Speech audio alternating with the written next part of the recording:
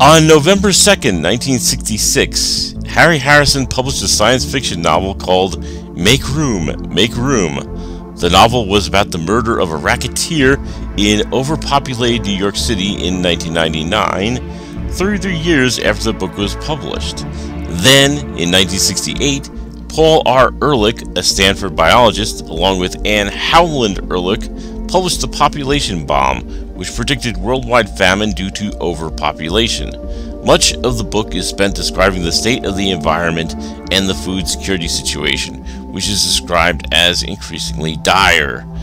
Ehrlich argues that the existing population is not being fed adequately. It was unable to expect sufficient improvements in food production to feed everyone. Therefore, soon hundreds of millions of people would starve to death. The only solution was population control. Despite the notion that his ideas were basically warmed over Malthusian predictions of calamities, by the 1970s the population bomb was on people's minds. In more totalitarian countries such as the People's Republic of China, policies were implemented restricting the size of families.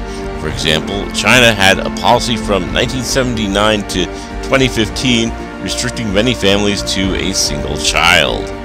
In more liberal countries, birth control became more prevalent, including in the United States, abortion, at least in the aftermath of Roe v. Wade. In the meantime, Charlton Heston starred in Planet of the Apes, a 1968 science fiction film which describes a post-apocalyptic world in which apes have assumed the role of the dominant species.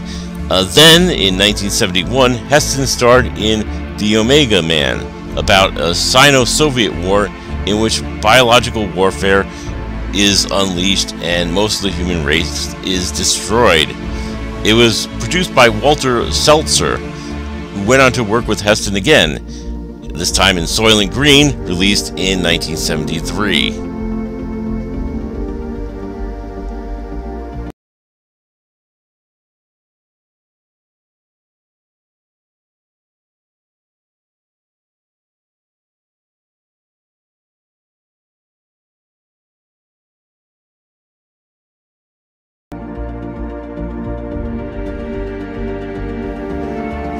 In order to qualify as a low-budget review, the price of the DVD must be less than $13.91. This DVD, at $9.49, easily qualifies. There was a previous DVD released in 2003 that was priced at $7.66. I got the 2008 DVD release, which was priced slightly higher. Again, I'd be interested to know if anybody got the 2003 DVD release and what, if any, features were included in that. But in any case, I got the 2008 DVD release.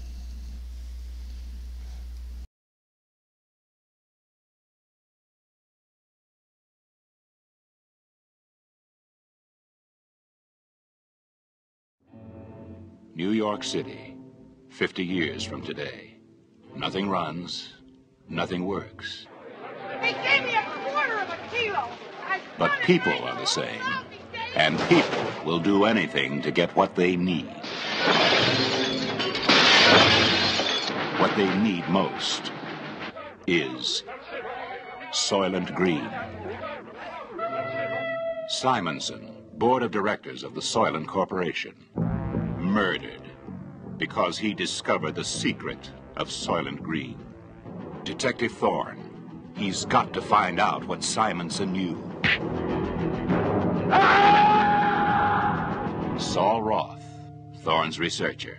Courtesy of your next assignment, William R. Simonson, Chelsea Towers West.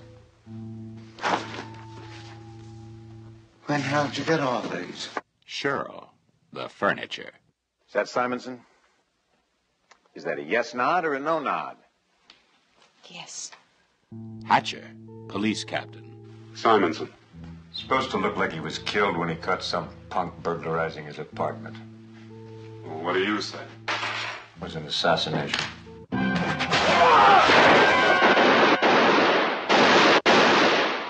Tab Fielding, bodyguard. Why would you leave that door open?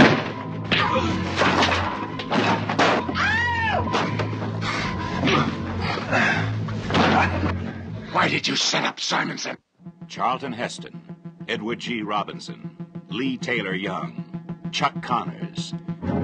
Fight for survival and solve the most bizarre riddle ever to face mankind. This is the police. I'm asking you to disperse. The supply of Soylent Green has been exhausted. Why does Soylent Green mean life? You must disperse. The scoops are on their way. Why does Soylent Green mean death?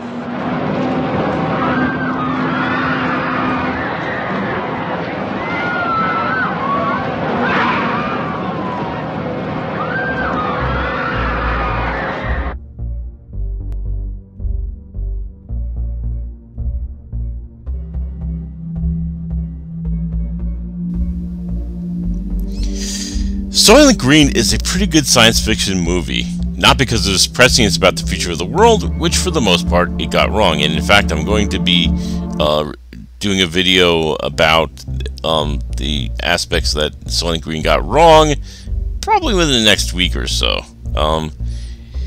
It doesn't really project a futuristic view of the world, and in fact was produced by MGM on an old school MGM sets, perhaps one of the last movies to be produced in such a way. In fact, in 1974, the old MGM sets were demolished.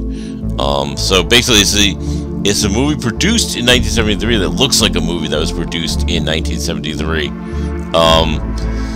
Basically, it's a 1970s movie that's good because it projects forward a fear of the future of the planet based on concerns both legitimate and illegitimate. We could easily make a short list of some of these concerns. For example, overpopulation, pollution, income inequality, authoritarianism, global warming. Soylent Green addresses all of these concerns, and although the movie doesn't really have a happy ending, we could say the ending is bittersweet, and Thorne is ultimately the hero we didn't know we wanted, pursuing the secret of Soylent Green no matter the cost. One of the negative aspects of this movie is portrayal of women. Here, the women are depicted as furniture, there for the sexual pleasure of powerful men, with the exception of the exchange leader, played by a geriatric Sielovsky. Obviously, the feminist movement was unsuccessful in the future.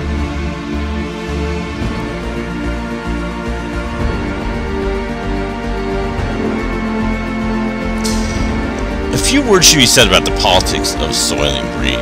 As one person commenting on the movie on IMDb, and IMDb stands for Internet Movie Database, a popular site for movie reviews, Soylent Green is hardly a diatribe for unfettered capitalism.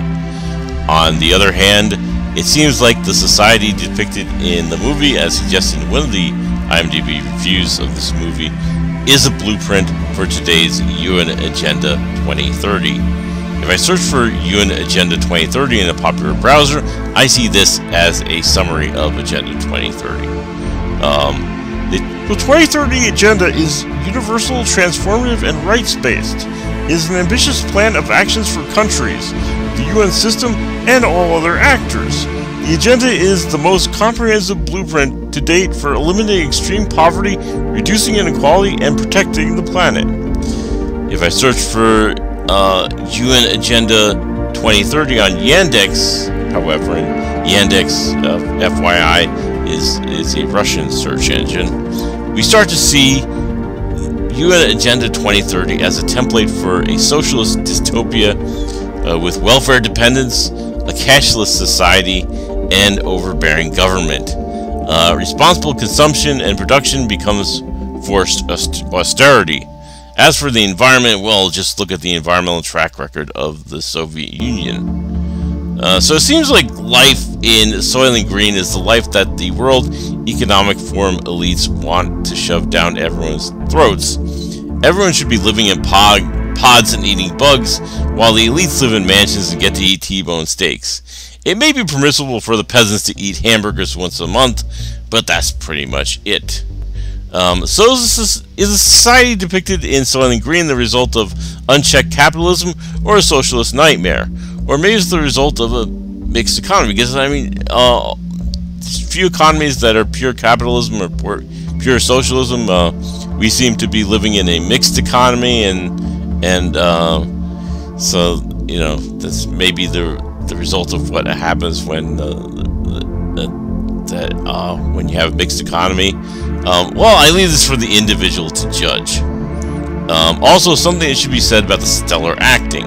We get a good performance from Charlton Heston, who plays the alpha male, which is good because that's what the role requires. And we should also praise the acting of Edward G. Robinson as Saul Roth.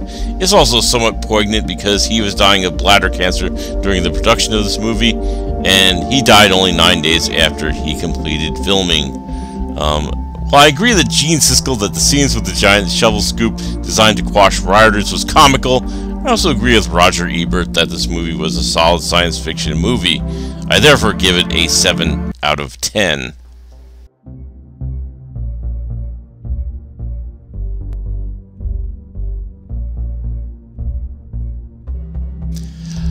Soylent Green is a solid science fiction movie, and is full of DVD extras that will not necessarily fulfill your appetite for Soylent Green, but nonetheless gives you some extras. And the DVD is cheap, sold for less than $10, namely $9.49. You can also get the 2003 DVD for slightly less than this DVD. It would be interesting to know if the 2003 DVD has all the extras that the 2008 DVD did, or if not, which ones were included. In any case, I would recommend this DVD.